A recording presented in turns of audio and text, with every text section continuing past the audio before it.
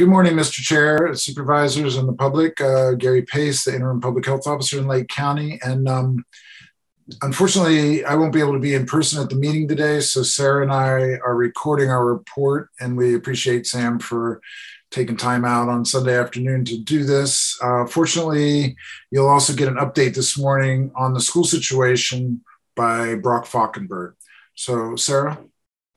Great. Good morning, board. I'm going to give a brief COVID update as of Sunday afternoon. As of Sunday afternoon, we're seeing that testing is down in Lake County slightly. This is the dark black line here representing Lake County. The gray line is the state. You can see since the surge, since mid-June, the state's testing rate has continued to increase, while ours has decreased slightly over the last couple of weeks. Over this same time period, we've seen a slight decrease in the testing positivity as well. It was a high of nearly 18% a few weeks ago, and that's come down to about 12.5% test positivity. After the high of about 68 per 100,000 daily case rate in Lake County, which was the end of July, early August, we're down to about 41 cases per 100,000 in Lake County. So again, you can see the surge that began in mid-June all the way to the high of about 68 about 4 weeks ago, and has been declining fairly steadily since then to 41 per 100,000, which if you look is significantly higher than where we sat for most of the pandemic. Only really the winter surge compares to that 41 per 100,000. In the gray here, the state increased to over 30 per 100,000. And for the last week or so, we've seen a plateau statewide. Since we last presented this data last week at the Board of Supervisors meeting, we identified 5 additional deaths that are represented here for a total of 74 COVID deaths among Lake County residents. On Friday, there were 17 COVID hospitalized patients in Lake County. You've seen these graphs before, had us note all-time highs in terms of COVID hospitalizations in the county. And then on Friday, there were 5 COVID ICU patients in the county. And here's the epi curve, just a closer look at that daily case rate. Again, from mid-June, a low of about 10 cases per week to sort of that first week of August, nearly 300. And we are seeing a slight decline, and we'll continue to watch this really closely. I just wanted to share a few slides on cases by month, looking at vaccine status. So since the first post-vaccination COVID case, and so what this means is that someone is fully vaccinated, and 2 weeks after they are fully vaccinated, they test positive for COVID.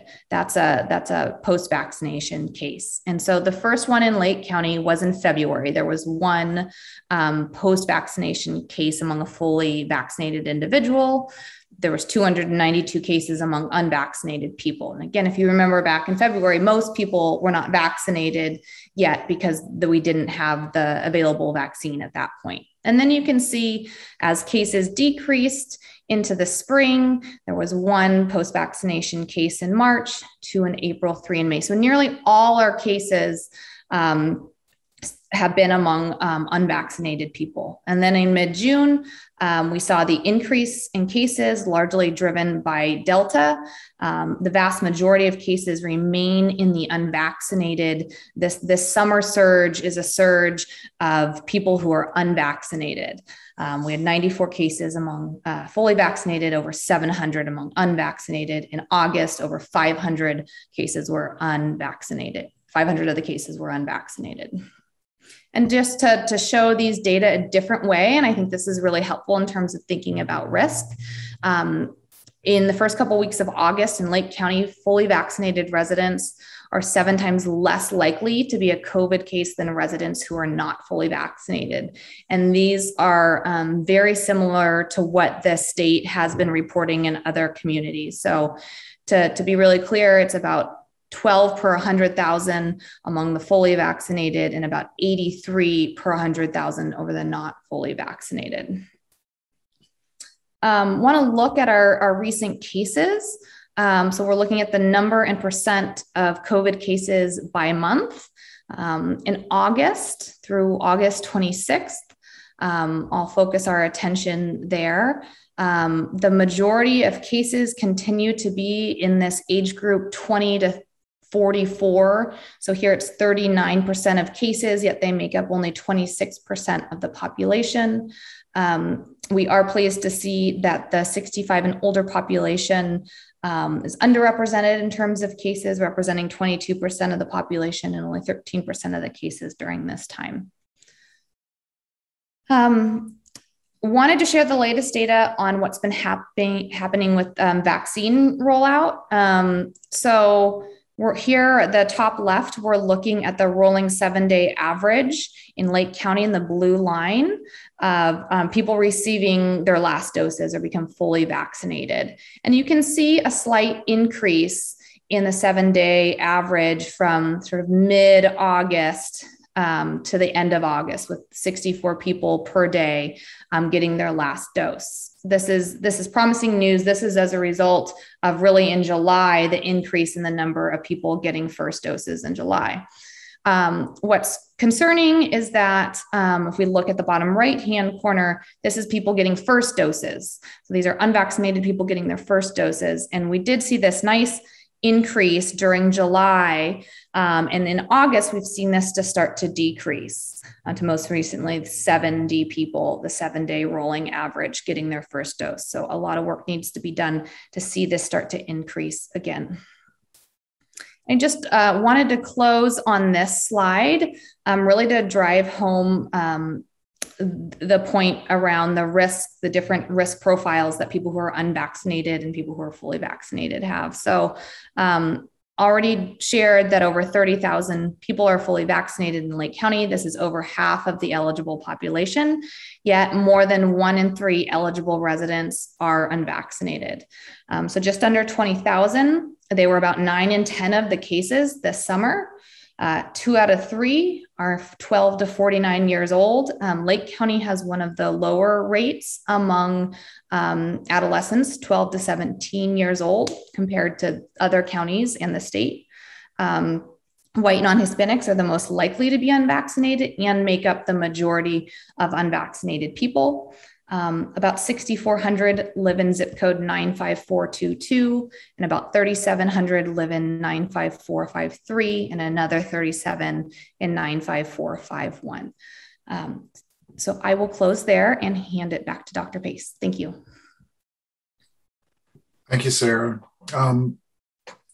So what I really want to emphasize today, what I really want to talk about and emphasize, is that we're pushing for more vaccines. So the data shows that the surge is settling down, but I'm really afraid that as we move into the fall and winter, we very well may be looking at a significant spread and severe illness amongst the unvaccinated population. So the Delta variant is extremely contagious, and it seems to find a way to spread amongst vulnerable people, especially the unvaccinated folks. So we now have over 30,000 people in the county vaccinated, like Sarah said, which is a pretty amazing accomplishment, really, but it leaves 40 to 45% or so that are eligible and that aren't vaccinated. And those people are where, when this next surge starts coming in, it's probably going to get a foothold and really move through. One of the things we're seeing right now is that the northern counties in California are suffering from a really high case rate and hospitalization rate. If you look at what's happening in Del Norte County right now, it's pretty overwhelming. And we really think that these northern counties are getting hit so hard because there's lower vaccination rates in the rest of the state. So it leaves a larger percentage of the population that's vulnerable for widespread infection and serious infections. The people that are vaccinated very much tend to not get serious infections. So if we can increase the vaccination rates in our county, we're really much more likely to be able to keep the schools open and keep the hospitals from getting overwhelmed in the late fall and winter, if and when the next surge comes. So I think that's we're going to be really focusing on these two aspects of things: the schools, keeping the schools open, because it was such a hardship for everybody to have those closed down before, and the schools are very vulnerable for a lot of spread. If they start getting outbreaks, they're going to have to close down, and with so many people together, it's just possible that that's going to happen. With Delta now, it's changed some from what we were thinking last spring, that it's probably much more likely to spread. So vaccination and the masking strategies are really what's going to keep the schools open. The other thing is trying to keep the hospitals from getting overwhelmed. So we really want to emphasize getting the most vulnerable people vaccinated. So we've arranged for a mobile van to come in from the state for the next 2 months to help with this vaccination effort. So really September and October are going to be a big push to get vaccinations out as much as possible. Now, the issue is we don't have a lot of people aren't lining up to get the vaccines. The people that have chosen not to get them at this point seem to not be coming in. I think there's a large percentage of folks that just haven't gotten around to it or haven't quite figured out how to make the appointments and all those things. So that's the part of the strategy of getting this van into the area. It's going to be setting up at different sites around the lake, one day at one site, and then moving at different places. The schedule's on the website, or you can call our MOAC line if you want to find out. Next week is when it's starting, and we're really going to be focusing on the fair next week. But after that, it's going to be moving around the lake, a different site each day. Walk-ins are fine, so you don't have to go through the whole complexity of appointments now, or you can get an appointment as well. So like I mentioned, the Lake County Fair, which is really one of everybody's favorites events in the county, is coming this weekend.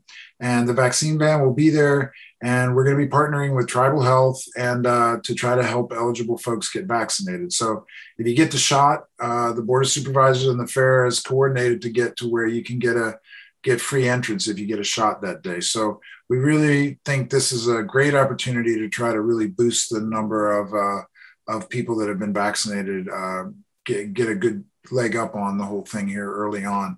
Don't forget, it takes, by the time you get the second shot, which is 3 to 4 weeks after the first shot, it's still 2 more weeks before you have full coverage. So really it's about 6 weeks from when you decide to get the shot to when you can be fully protected. So sooner the better.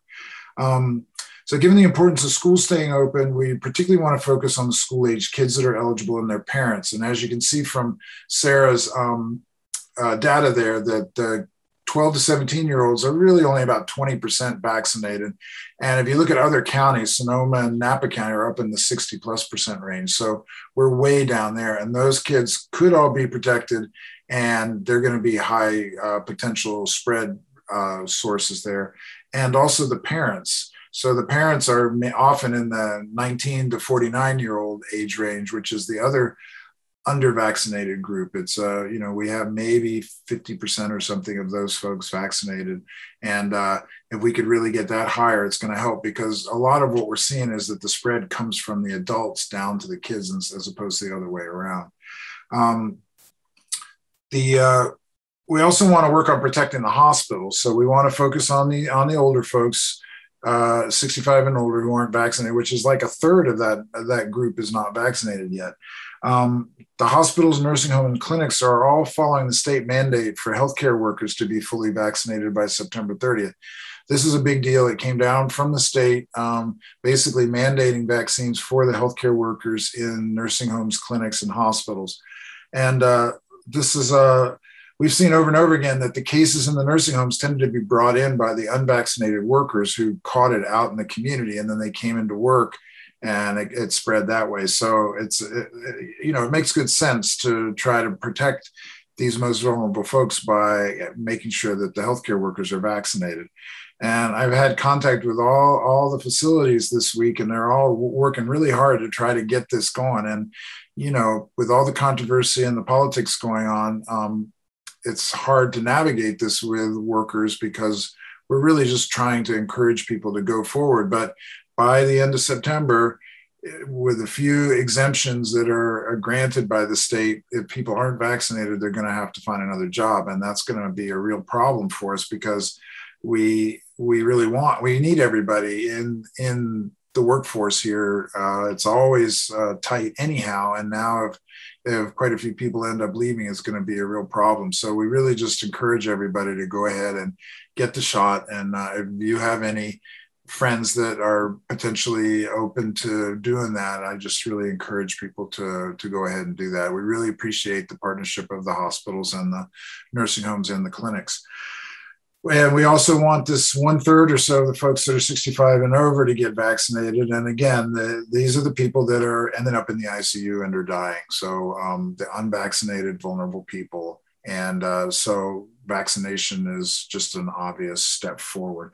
So we're asking the medical community to reach out to their patients and try to encourage them to come on in and get it, or to come to our sites, or even just let us know. We're going to try to get a mobile van going out to vulnerable people that can't make it in the next week or two, once we get this mobile van from the state set up. So we're also going to try to get more community events happening. We just had one this last couple of days ago in Kelseyville that was very successful. 38 people got shots that day, and this was organized really by a community partner, and we really provided the support and some of the coordination. But it was an excellent thing. We really appreciate the help and the kind of the proactive thinking, trying to get that out there. And we're going to really be focusing more on messaging. So hopefully you'll see more and more about the importance of getting vaccinated, and just that we really need you to do that. And so we can keep the schools open and the hospitals from getting overwhelmed. So, all in all, I think just to say we're trying to increase the vaccination rates in the next couple months. And this is how we're going to really try to prepare for the next surge. We have some time now, I think. Who knows what's coming, but just the way this thing has been going, we probably have a couple months here where we really focus on this. We've got the vaccine van coming in, and the schools are open now, and we want to keep them open, and the hospitals looks like they're going to make it through this surge okay, and we want to make sure that they can do it the next time. Because if you look around the country, Mississippi, Texas, Florida, those places are getting overwhelmed, and it's not good. So we really have to fight this whole thing together. Preventative measures like a healthy lifestyle and a good diet are excellent ideas, and always encourage people to do that. But unfortunately, we're in a pandemic, and we need more to be able to really prevent this from getting bad. And this is where vaccines and the mask can come in. The studies in the global experience show that these can really make a difference, and I think we just need to go ahead and trust that at this point. There are some treatments for people when they do get sick. Monoclonal antibodies, remdesivir, steroids do help.